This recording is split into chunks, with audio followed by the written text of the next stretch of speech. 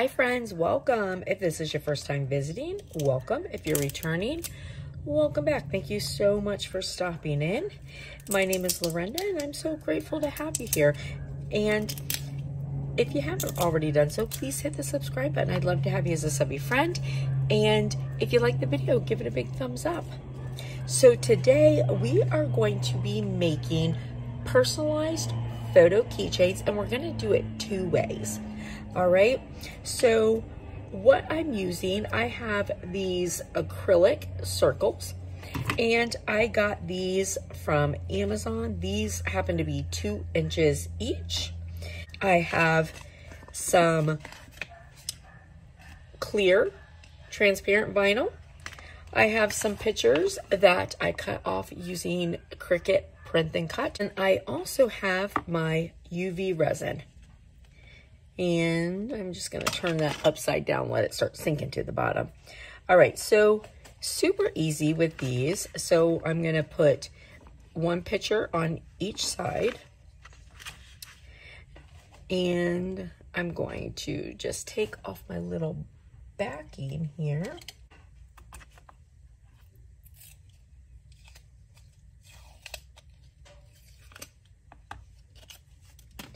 I'm going to do this on both.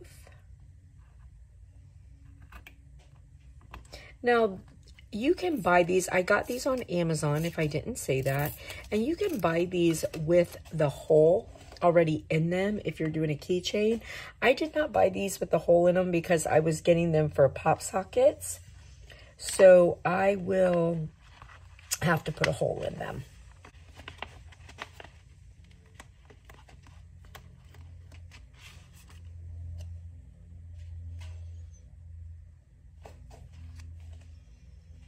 All right, so I'm just gonna line this up.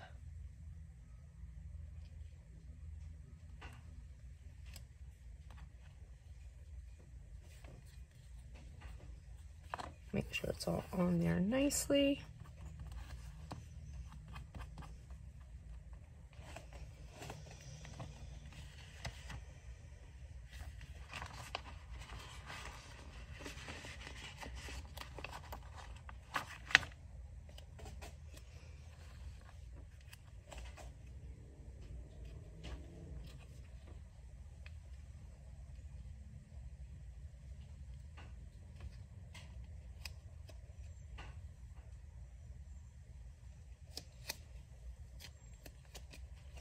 Now, I didn't feel like walking in the house and getting any, but just so you know, if you have a hard time lining these up, the method that I use with wax paper to do multiple layers, you could also use that same method to line these up and make it easier on yourself. All right, so I'm going to turn them over.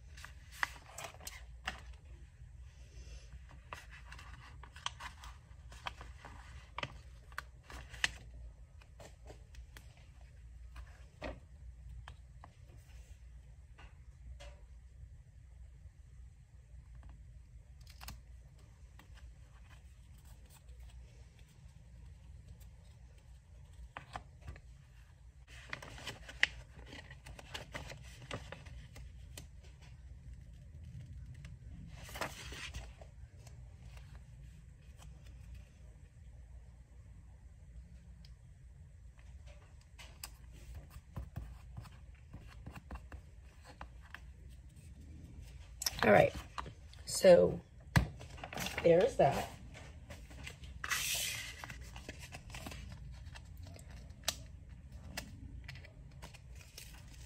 Now we're going to do these two ways, and you can see how quick this is. So this one, this is my transparent vinyl. And again, I got to be just really careful.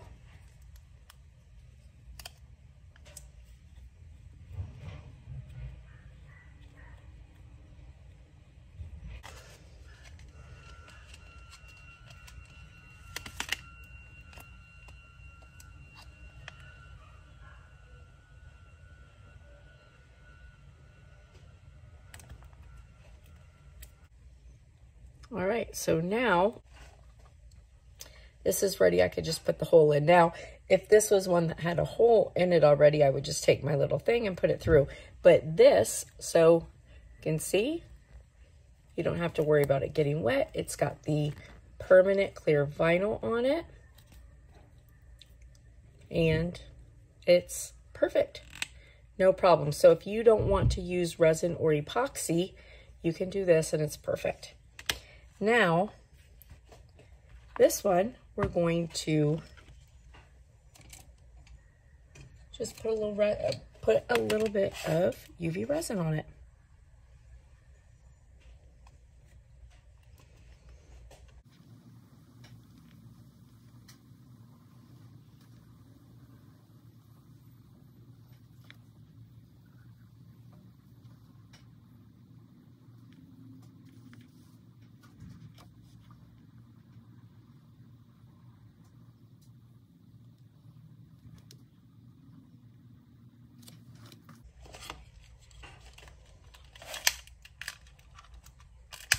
Just gonna make sure I have no bubbles.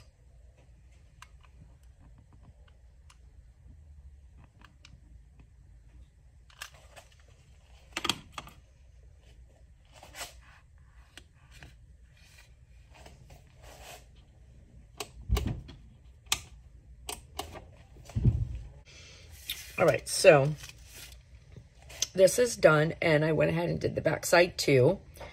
And now on this one, I wasn't paying attention when I put my my little pictures on, so I got one this way and one this way. I mean, it's not gonna matter. I'm not denying any pictures of these cute little babies regardless, but this one I paid attention, and I put this one here and this one here.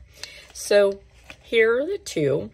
So they both, you know, they both are nice. This one's, you know, a little bit harder, definitely rounder, but this one works out really nice also. This takes all of 2 minutes, you know, this one, because I did UV resin, you know, maybe 15, including your time for it drying, you know, under the light.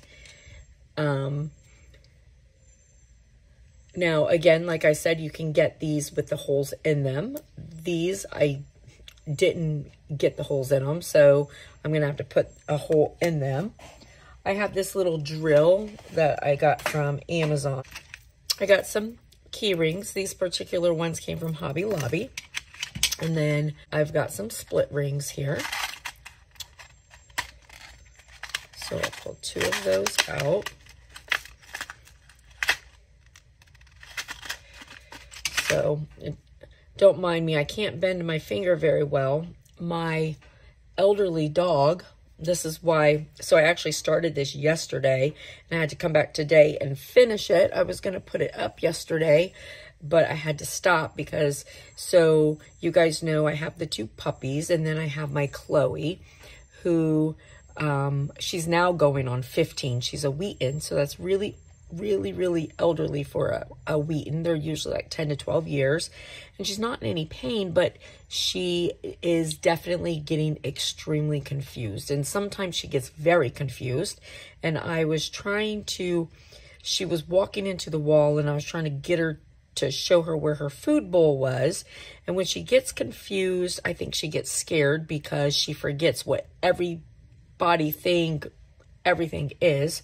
So she's gotten to where now she just like full-blown attack mode if she's in a super confused state. So I was trying to, you know, direct her over to where her food bowl was, and she bit me. So my finger is quite swollen, and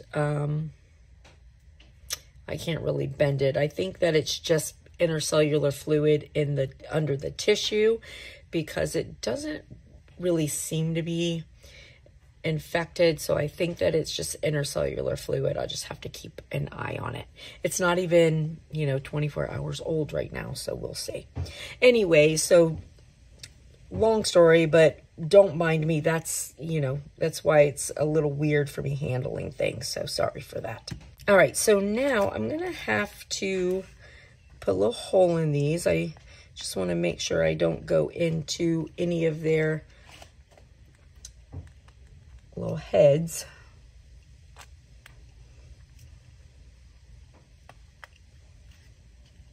And so this is a nice little tool.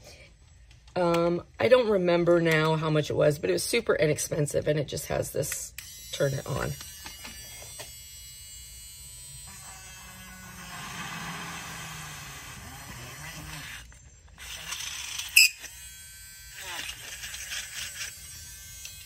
And I chose to put my hole kind of there to the side so it sort of hangs over to the side, make sure that it doesn't get either of the baby's heads.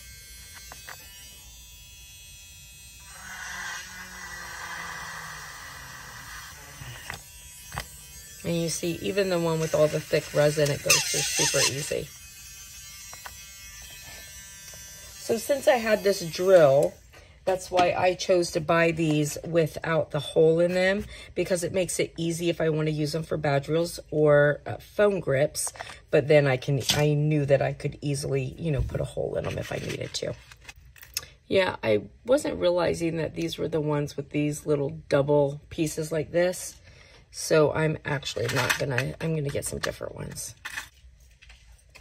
I'm gonna go to gold instead of the silver, just because I couldn't quickly find little silver rings.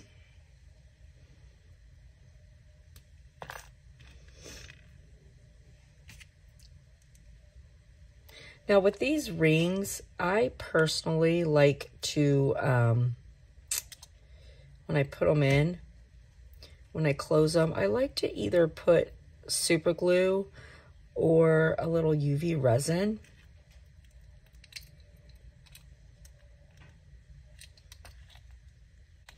And then, of course, if you want, you can put stuff on here. Like, I mean, you could put a little, like, tassel or, you know, whatever it is that you want, you can put on here. So here is this one. And like I said, I like to put something here just to, you know, keep this from coming undone. So I'll do that. And then we have this one. Now, if you want to put a tassel or some sort of charm on here, of course you can do that too. But for these like this, I just personally don't like to, especially when I do the keychain that has the clip on it. I feel like it just gets to be like too much, you know? And then also, you know, for me, I already did it too. I like to put either a piece of super glue or resin right there where the little hook is, just to keep things from coming apart. So I did that on both of these. And these turned out super cute. So this is the one with resin, and you could also do this with epoxy. And then this is the one just using the transparent vinyl. So this is a permanent clear vinyl.